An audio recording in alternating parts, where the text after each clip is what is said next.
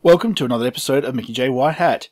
I've got to say that last video I posted has gone pretty much viral. I've got to thank you very much. I've got hundreds of subscribers overnight, which is awesome, but what's really cool is the feedback.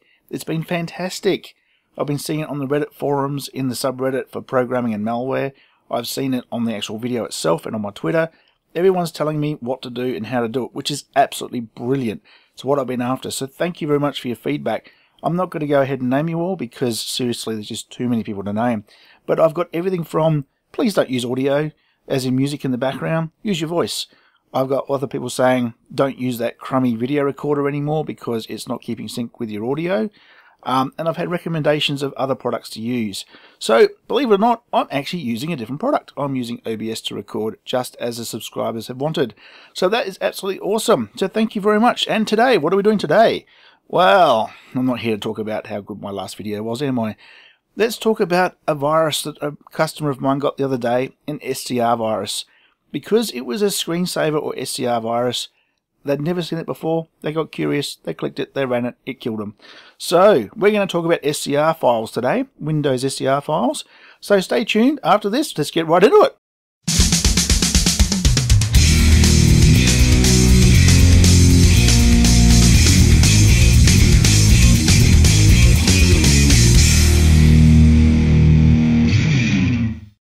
So today, this is an email of a customer of mine has received, and it looks like just any other scammy spam sort of email. Obviously, we're all intelligent enough not to open these things, but some of my customers, I don't know, they open anything, I think. But look, what we've got here is a RAR file. That's the first thing that throws people off. They look at the RAR file and they think, well, I'm used to viruses in zip files. They couldn't possibly be one in a RAR file. But, of course, there is. So this particular RAR file, we're going to pull it out and have a look at what's inside. Now, we know that this is a scam or a spam or a virus. We know that already. So the first thing I normally do is I go up into the headers, pull down the header, and have a look to see where it's come from. So let's go ahead and do that. So here we are in the header, and the person that's come from, the domain suggests it comes from Russia. There is an original IP address down here. It's amazing how many web email systems and things like that actually record the end user's IP address. So quite often a good place to start is the header.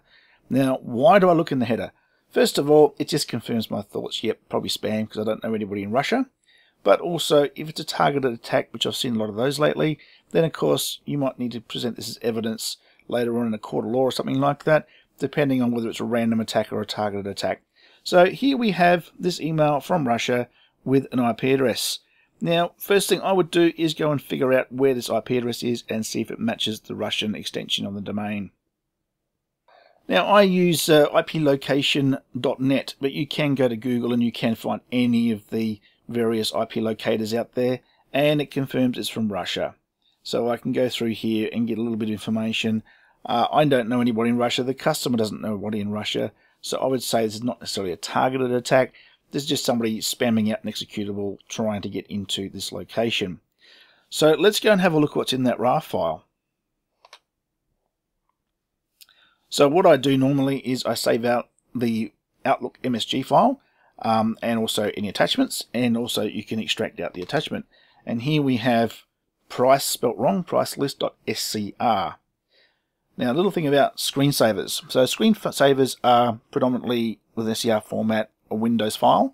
They are usually an executable file, and the reason behind a screensaver and why they've got the SCR file is so they appear when you go into the desktop settings of the computer to allocate yourself a screensaver. Windows knows to look for .scr files. One of the things to note about screensavers is that they can pop up and run even when you've got your screen locked, and they've got some elevated permissions if you choose to install them. So a screensaver is a desirable way to get something into your system. Not only that, but people don't recognize what an SCR file is, and they madly go ahead and double click and run it, not realizing it runs the same as an executable file. This episode brought to you by the Virus Doctor. Yes, I pull them apart, but he helps you get rid of them. Now, if you're watching this, you probably played with screensavers and executables before, but just for those newbies out there, here's a bit of a description on fileextension.com, and of course they go through here and tell you it's a Windows file, and they tell you it's executable. They tell you all about it. So you can actually find out a bit of information there about this screensaver. First thing I'm going to do with this screensaver is right click, open it with my Notepad++. I do this so that I can see in a way that's not running anything what type of file it is. Now I can see straight away it's a PE file or it's a Windows file. It's got the MZ magic byte at the beginning there. It's got a little warning that pops up if someone tries to run it in DOS mode, and I can see the sections put aside for the various segments. They've got the .text, the .r data, and all that sort of thing. So I've already got a bit of a hint as to what this is. Just to convince myself, I'm then going to open this up using a tool called PE Explorer. PE Explorer has kind of gone through those segments that are in the header and put them into some English for us. So we know it runs on the i386 platform or the x86 platform, and we know a little bit more about it. So it's a 32-bit PE header. We can see the magic byte is listed there, and we can see a little bit of basic information about it. So here we are. I've gone through the process of loading this up into virustotal. I've logged on as myself so that I can get extra information and give some feedback to the community. Virustotal, I've already got a video in my foundation series telling you how to use it, but basically it's saying that 53 engines out of 70 tell me this is malicious. Not a good way to start the day, is it? Now, I happen to know from looking at some of these names that this is a Trojan downloader that leads to ransomware. Quite a few nasties here. So one of the things I have done is I've picked one of the more, let's say, defining names. So not something that just simply says unsafe, that's useless. But I've taken one of these defining names and I've quickly jumped out to Google and found out what it's got to say about it. And here it says main dangers: stolen sensitive information, corrupted files, broken software and hardware. It sort of neglects to mention this is actually a ransomware as well. But you can get a lot of information just from those names that come up in virustotal. Let's go back to virustotal and let's go to the community tab and see what people have got to say about it there. Quite simple. There we go, ransomware. So straight away they're telling us what this is. We don't have to go much further with this. We know the SCR file is a ransomware. But let's just have a look at the details. So here we got all the standard metadata. It again tells us it's a Win32PE. So even though it's a .scr file, it's nothing more than an exe file with a new name on it. Basically it's a Trojan in more than one way than saying the word. Now if we go across to the relations, it contacts one external URL, one domain, and it tells you there whom it contacts. Behavior, it tells you that it goes up and does a get against a particular website using PHP. It tells you what files it opens, it tells you what files it writes, and it pulls down an exe file. So this is a Trojan in the sense that the file itself is not dangerous. It pulls down something dangerous, and that thing that it pulls down is actually a ransomware. Now, the actual host file, the SCR file itself, may drop other things like backdoors and other Trojans and things like that, but the main aim of the game for this one is this little randomly named executable here. And you can see all the registry keys and bits and pieces that it opens. So we've got a pretty good idea what this thing does. Now what I'm going to do is go across and dump it into hybrid analysis. And I've got a video as well on hybrid analysis if you want to have a look at that in my foundation series, so we don't have to go through that in too much detail. But here we go. We've got a score of 100 out of 100. Pretty darn sure this is malicious. So if we do a bit of digging through this particular file, the things I found mostly of interest is this MITRE attack techniques detection screen tells us data encoding and data compressed. So it does things to your data that you don't really like. Lateral movement is an indicator that it can actually move between machines laterally, and it's going through remote desktop. It does discover what else is on the network, obviously because it needs to compress all those things if it can, and a lot of other little bits and pieces here. So very interesting little attack here. As we scroll down, you can get more and more information about this particular file. So we can see that it had a high detection rate. We can see which detectors detected it. We can see it reads the computer name, all kinds of stuff. It drops an executable file. It's interesting, this time when it ran in this sandbox, it got a different name. So that's a randomly generated name. We found an IP address in memory. That's where it goes off to download that executable from. We can see the HTTP ports it transfers over. So we can see the IP address. I'd assume by now that IP address has been locked down. We've got a place here to read RDP connections and things like that. It's also got some spyware it's going to download for you. How convenient. Although no, in this case it's just accessing cookies, so maybe it's just looking to see what your system's all about. And we can keep going on and on and on. The things I normally look for, as I scroll to the bottom down here, are things like what's in the PE header, written in French. There we go, interesting. And also any screenshots, which in this case we've only really got the one screenshot, so there's not a lot going on. It probably does everything without your knowledge in the background, and you only find out once everything is encrypted. There's the requests, goes across over there, and some extracted strings.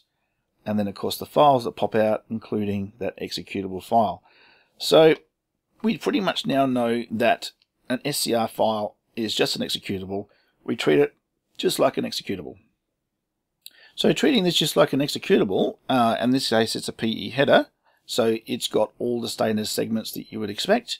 You can go to this particular Microsoft document, which I'll include a link to this down in the comments section, sorry, in the description, but how to peer inside an executable file. And in here it gives you all the information you need to know as to how the executable header works and how it gets to its first memory segment and runs. Now, why is this of any use to you? Well, it depends on how far you want to take it. At this point, you know it's an executable, you know it's a virus, you know it's a ransomware. You don't really need to know what it does or how it does it, but let's just say that you want to pull it apart a bit further. Well, you could open up something like Ghidra or IDA or Radar or something like that, and from there you can actually get into the executable and have a bit of a look around. Now, you might find where it's come from in here. You might find the name of the person who was involved in it or something like that. So rather than going through this whole executable, I've also got a bit of a tutorial on how to use Ghidra up on YouTube here.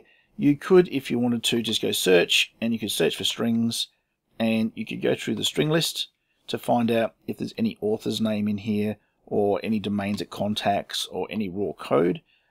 In this case, we can tell from the fact it's got lots of strings in there, and I can also tell from the fact that when I look in here, I've got all the normal tags, and when I look in the functions, it's in clear text that nothing's been used to compress this executable, and it doesn't appear to be encrypted in any real way. So looking in the header, I've worked out where the actual next function is that it runs. We've gone down into entry, and here we have the standard call entry and the disassemble code sitting over here. If we were to go into look at the functions and how they graph together, there we go.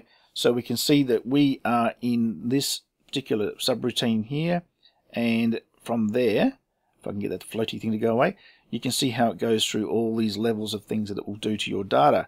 So rather than spending all day today going through and trying to disassemble into C code on this side, let's just have a look at this main function. So as you can see, this main function calls lots of little other functions, and in the end, wow, there's a lot there. You've also got the command line. It's got all kinds of things that it queries and talks to. You can jump in and out and have a look here. So you're parsing the command line there, doing all sorts of mathematics to the inputs that come from that command line. If you really wanted to find out, you can now dig your way through this code and figure out exactly what it does. There's even a procedure here called terminate, which is interesting. So rather than pull this apart any further, you need to know a bit about assembly language, a bit about C code. We're at that point where I would probably suggest we've pulled apart this SCR file as far as it's going to go. We know what it does. We know that the SCR file will probably trigger when you double click on it. It'll go up to the internet. It'll download an executable file. It'll then write some files to your hard drive, possibly some spyware. It'll then start ransomwaring you by encrypting all your files, sending away a cipher key, and then popping up a display saying, hey, you've been encrypted, please pay me some Bitcoin. So that's what this is all about. I'm sure somebody out there with a lot more understanding of how assembly works can take it the next step. No real point, we know it's a virus. And that's how we work with an SCR file. So thank you very much for your time today. Just a short video on SCR files. I hope that explains a little bit to you about how they work. And until next time, have a great day.